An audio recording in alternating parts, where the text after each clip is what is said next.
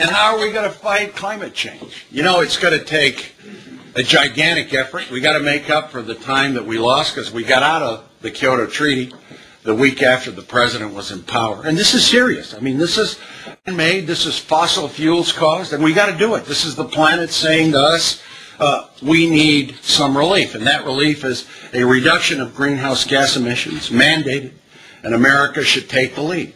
Who is going to restore that standing of our nation as a nation of laws and international law and respect and human rights and democracy and fair elections?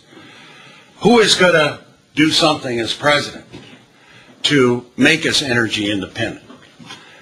And it's tied to global climate change, and it's also tied to national security. I've been Secretary of Energy. We made energy efficiency a cornerstone in the Clinton administration. We didn't succeed in everything. We did get air conditioning 30% more efficient. It's effective. I see it isn't working here.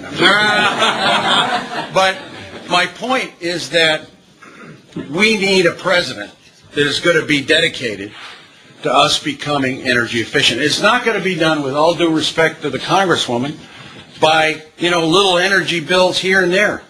That'll help. It's going to be done by a major man-on-the-moon effort, Apollo-like program to reduce our dependency on foreign oil, which is 65%. And it's going to take, and let me tell you who the 65% is. Iran, Iraq, Venezuela, Persian Gulf countries, Saudi Arabia. Not exactly all of them are sterling friends.